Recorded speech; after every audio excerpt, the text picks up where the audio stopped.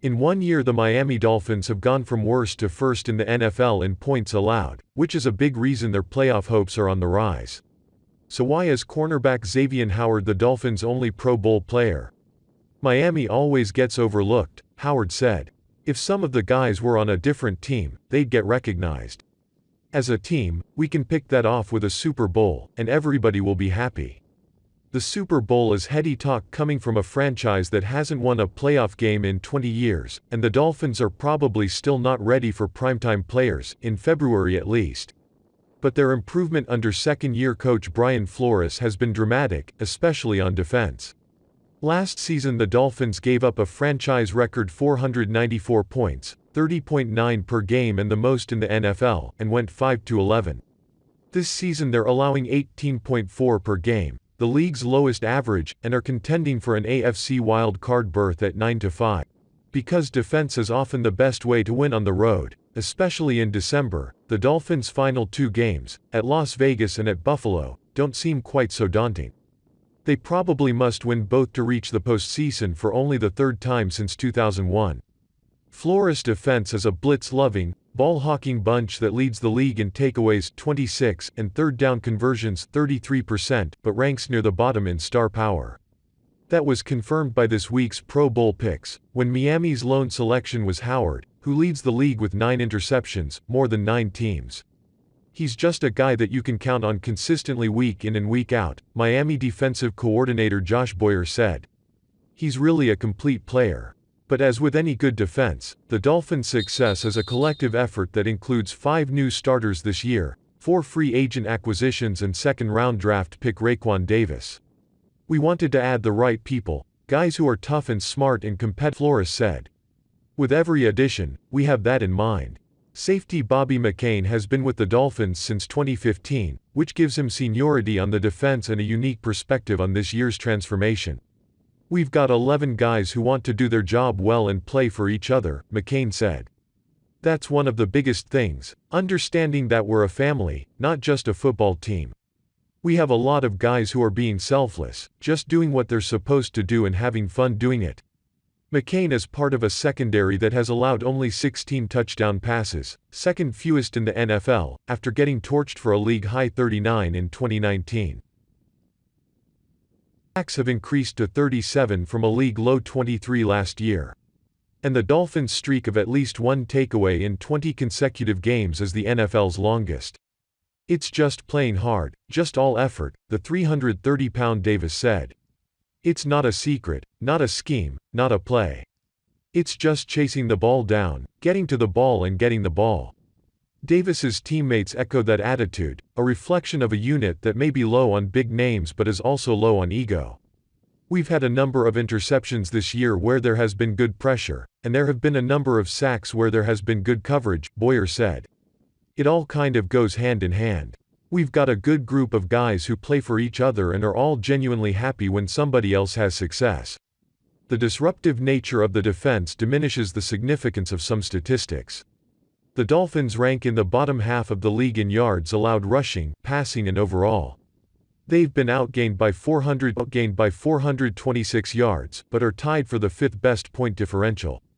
Which players best defines a revolution? We'll take a look at the less popular names in the Miami Dolphins. Devontae Parker, after never playing a full season in his first 4 NFL seasons, Parker now has a run of 20 consecutive games and he basically said Monday he's learning that having to play with injuries comes with the territory. I would say I was just younger back then and I wasn't used to injuries like that all of the time, Parker said. It was something new for me, but now as you get older, you realize that it's just something that you can play through. Parker said before the start of the 2019 game and again before the start of this year that his goal had nothing to do with receiving numbers but rather being able to play 16 games. So maybe that played a role in his ability to come back for the Buffalo game in Week 2 after he had to leave the season opener at New England because of a hamstring injury. And it definitely was on his mind after he left the game against Saints. It was actually because I don't have time to be missing out on games and little stuff like that. Little tweaks and stuff like that, Parker said. I just feel like I have a need, I've got to come back in. There's no downplaying the significance of having Parker in the lineup for the Dolphins, who simply aren't as dangerous offensively without their clear-cut number one receiver. Through the first quarter of the 2020 season, Parker ranks in the top 5 in the AFC in both receptions 24 and receiving yards 279. Devontae is a great player for us, one that I'm always going to rely on especially in tough situations, quarterback Ryan Fitzpatrick said. And try to get him the ball and rely on him to win one-on-one. He did some good things versus zone coverage, just finding the spot and running after the catch. But he's a big part of what we do. And it was good to get him back in all game. Parker always had the ability. That was obvious from the time he arrived as the 14th overall pick in the 2015 NFL draft out of Louisville. Now that he's gotten the availability part of the equation in place, he continues to fulfill his potential. Eric Rowe. Safety Eric Rowe has checked just about every box that you possibly can in the secondary. When Rowe arrived on campus with the University of Utah as a freshman, he arrived as a 3-star recruit but quickly claimed a starting role in the secondary, playing 3 years as the Utes' free safety before transitioning to cornerback for his senior season. Rowe's play was promising enough that the Philadelphia Eagles would go on to use a top 50 pick to draft Rowe, hoping he could help bring stability to their cornerback room, only to trade him to New England after one season. While with the Patriots, Rowe was tasked with the prospect of both playing on the perimeter and stepping into the slot to play inside. Durability issues were his primary sticking point in New England, however, and when his contract expired, Rowe chose to come south and sign with the Dolphins. Midway through the year, defensive coach Josh Boyer suggested Rowe make another transition, back to safety. From there, Rowe's play blossomed and he became a reliable fixture throughout the second half of the year, staying sticky on opposing tight ends and shining in coverage.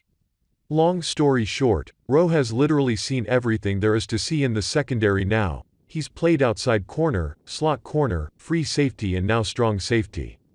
But his mental dexterity through it all is what has him now built to be a positive contributor as the primary coverage option against tight ends. Entering into the 2020 offseason, Rowe had clear objectives in mind with his role: continue to get better in his coverage techniques and see his run fits better this season. But that, like everything for Rowe to this point in his career, has been a journey. He's had to specialize on different areas of emphasis at different times. For the majority of his offseason, his focus didn't change. He's still a coverage guy first in this defense. It's tough to train run fits in the offseason. I can't ask 4 and 5 guys, hey, you pull, you block down, you do this, you do that. So my offseason training was working on my man technique, press, because I know that's 90% of our defense playing man, Rowe said. I just kept with the same offseason training, just working on my feet, working on my hands, working on my route technique, and then I know it's usually supposed to be OTAs, but now this year it's training camp, working on a lot of run fits, kind of seeing the run quicker, working with all that. With Miami now in camp, the time is now to collect his reps in his new challenge, mastering the box. It's still very new, especially since his role at Utah didn't offer him as much preparation for it as you might think. Even though I did play safety in college, I was mainly a free safety, so I was in the post a lot. I didn't really have to deal with run fits and all that, so when I made that transition, that was probably the most difficult thing, was knowing that I actually have a gap that I need to fit, and it's not like a corner has the D gap or the most outside gap. That's easy, said Rowe. There's some plays I actually have to read O-linemen, watch the pull, that happens fast, and at the same time, focus on my tight end in case it's a pass play. So that's probably the most difficult thing for me, was trying to pick up on the run game, try to understand fronts, because now I've got to understand what front is our D-end in or the D-line in. Rowe is used to getting tested. His ability to shine was stunted in New England due to injuries popping up throughout the course of his 3 seasons there. But Rowe's time with the Patriots forged his relationship with Brian Flores, who he now plays for once again here in Miami. And if there's one thing Flores knows about his strong safety, he's going to stay with it and get it right. Whether that's run fits or anything else thrown his way. It's all he's ever done, stick with it.